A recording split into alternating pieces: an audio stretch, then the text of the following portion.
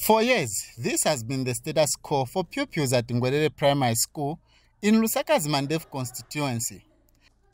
Pupils here are having lessons while sitting on the floor.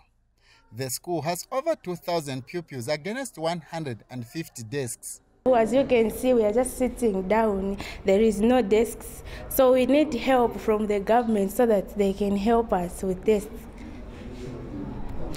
Even with court season, we are just sitting down. As you can see, others, they are coming with the chitenge materials. Others, they are just coming with the blockers.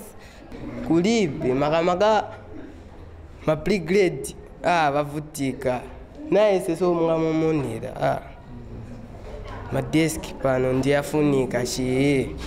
This situation is not just unique to Ngwerere Primary School, but other schools as well in Garden Compound.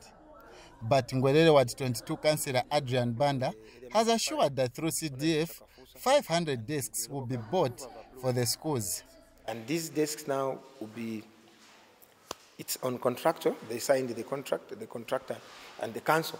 So for us, we are just waiting for delivery, which we are yet to get the full data from the procurement department of the council, because we need desks as yesterday.